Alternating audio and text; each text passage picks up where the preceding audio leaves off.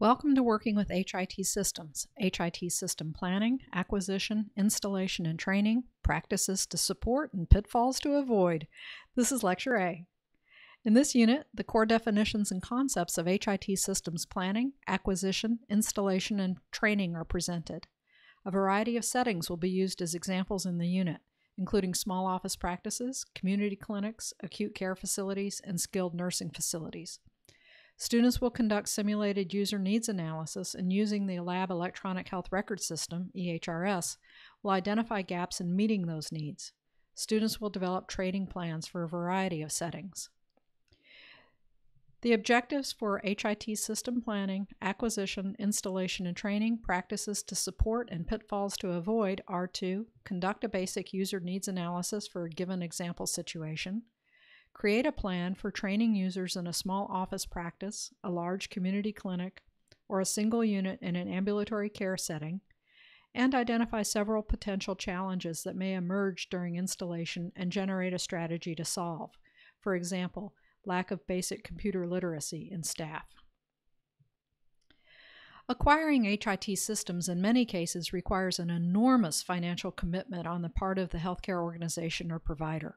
Costs, including the initial investment in software, ongoing maintenance fees, consulting, support, and other long-term expenses, require that any HIT acquisition be carefully planned.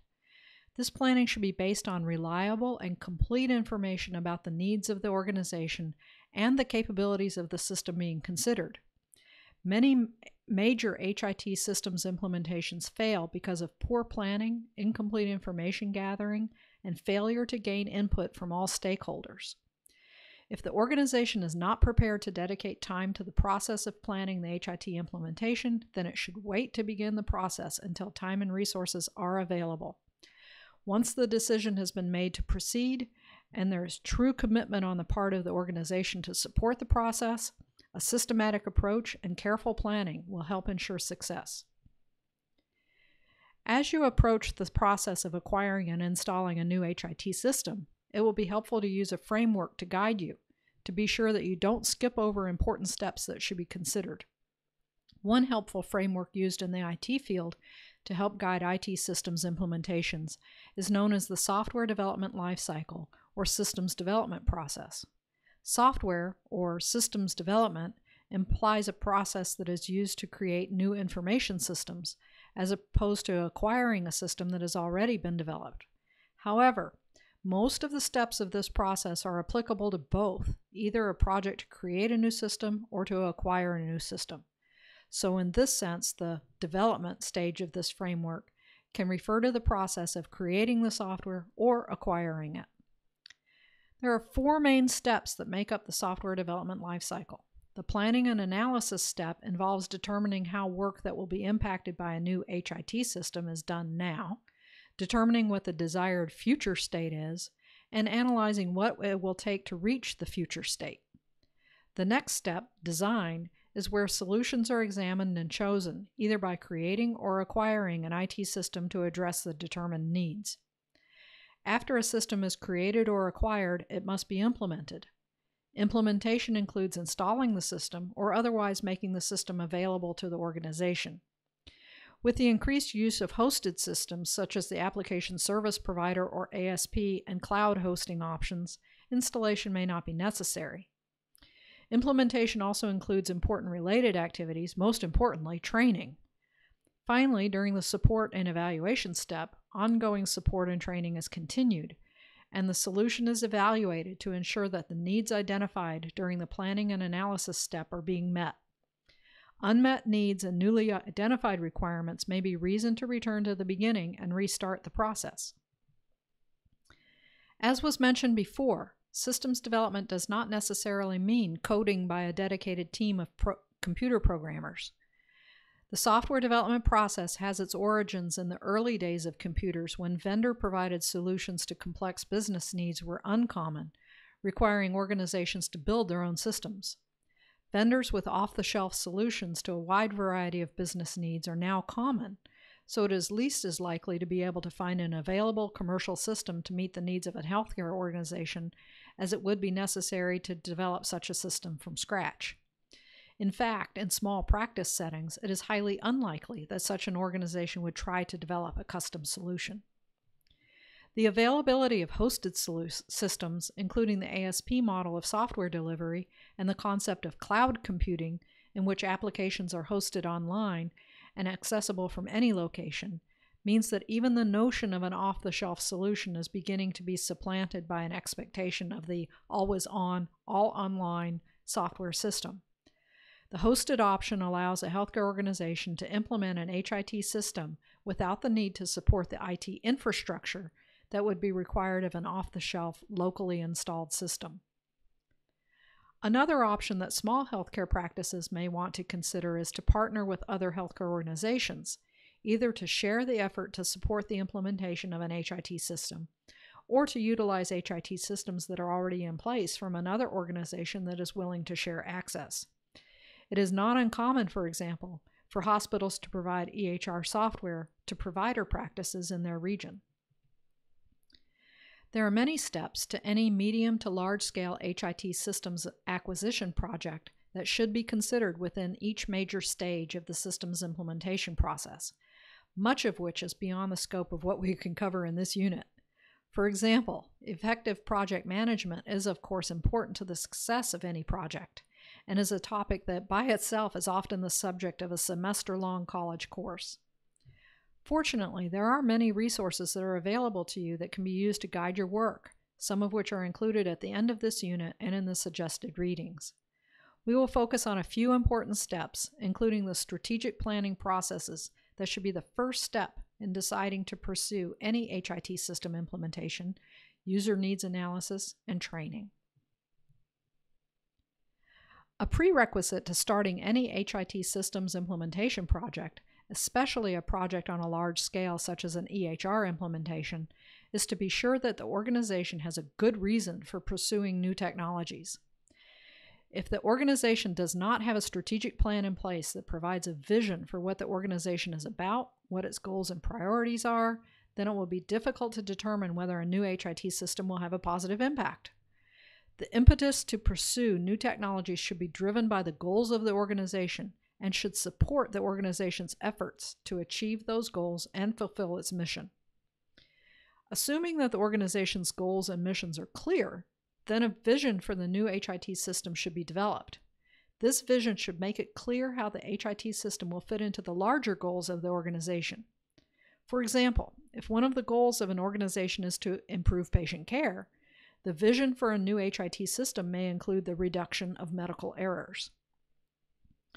A vision for the new system based on the strategic goals for the organization must be the impetus for looking at new HIT systems, not the technology itself. Too often, healthcare practitioners may see a new technology system and become enamored with the bells and whistles.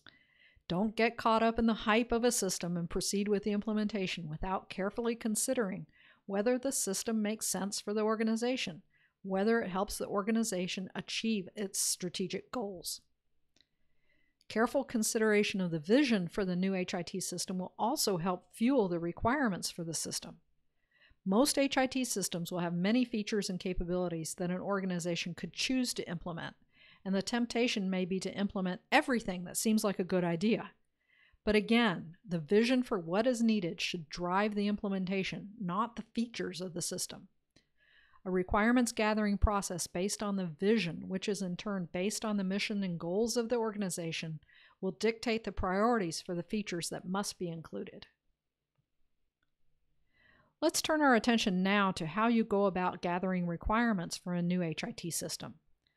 Ultimately, what you need to create is a set of documents that describes in some detail exactly what you want a potential new HIT system to do for your organization.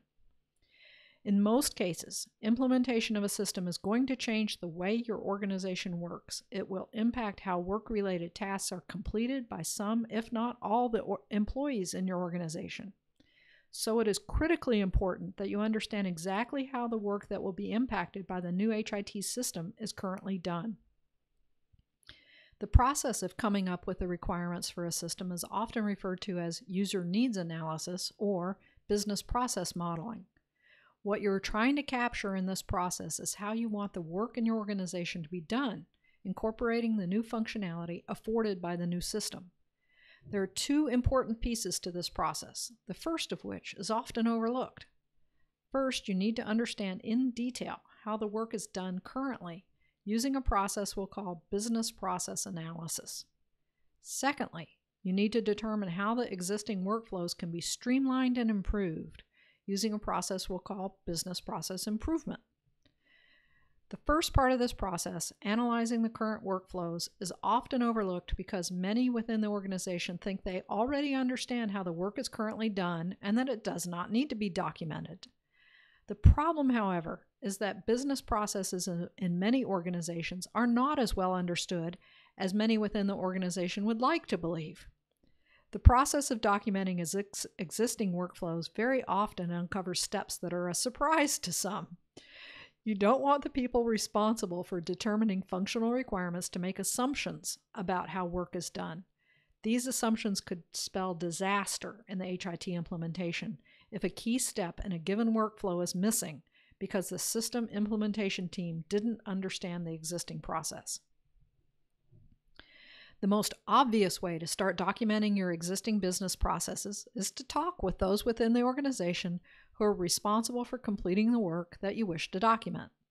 It's also very beneficial to observe the work being done and to share the documentation that you create with those you have interviewed and observed to be sure that you have it right. The more you are able to iterate through a cycle of observation, interview, and sharing of your analysis as the work process is executed multiple times, the more likely you are to understand exactly how the process is done. It's also a good idea to seek out checklists, if any exist for the process that you are analyzing, that will help ensure that steps that are normally part of a process are included in your analysis. Having these checklists as guides can help you fully document a process more quickly. As you start to conduct user needs analysis, you will discover that some people within an organization will find it very difficult to describe exactly how a given workflow is executed. That is why observation should be an important part of your analysis. It is also helpful to share how you have documented a process with a user to receive feedback. The best way to share this information is in the form of some kind of a visual representation of the business process, such as something as simple as a flowchart or something more complex such as a UML, Unified Modeling Language diagram. There are various tools that you can use to create these visual representations of a business process. If you are new to these kinds of tools, it's best to use something simple, even as simple as a piece of paper and pen. Here's an example flowchart snippet of a business process created quickly and easily with PowerPoint. There are other programs with very sophisticated capabilities and more formal methods of documenting processes. But the process does not need to be complicated to be thorough. The important point is that you take the time to document the process in some form that is concise, complete, and easily followed.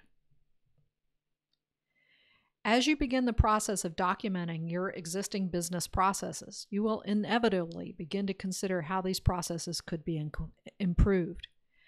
This would likely happen whether or not you plan to implement a new HIT system. Business process improvement is the exercise of carefully looking at existing business processes and identifying how these processes could be changed to provide some benefit to the organization, such as improved staff productivity or increased patient satisfaction. Exactly what changes you will want to consider for a given workflow should be dependent on the vision that you set forth in the beginning of the HIT system implementation project, or should at least be tied to the goals of the organization or to local or national healthcare improvement priorities.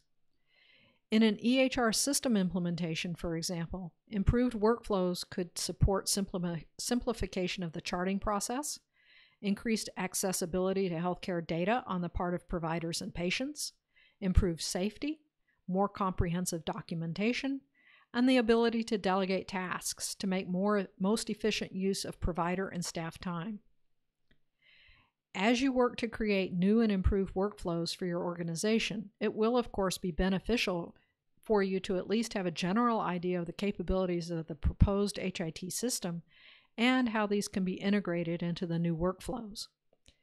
You can learn this information during the information gathering process through various techniques such as attending training on various systems and contacting existing users of the systems you are investigating. As you develop the new workflows, if possible, mock up these workflows within the HIT systems that you're considering so that you can demonstrate to the staff as concretely as possible how the new system will impact the work of the organization. This concludes Lecture A of HIT System Planning, Acquisition, Installation, and Training, Practices to Support and Pitfalls to Avoid. In summary, we have covered the core concepts of HIT systems planning, acquisition, installation, and training. We looked at some detail how to strategically plan for the implementation and conduct user needs analysis. In the concluding half of this unit, we will discuss how to prepare for training. We will discuss how to implement the strategies introduced in this unit using some specific healthcare settings and the EHR system as an example, taking advantage of resources available online to help guide our work. Finally, we will cover some of the key success factors to an HIT systems implementation and highlight how failure to address these factors could challenge the implementation.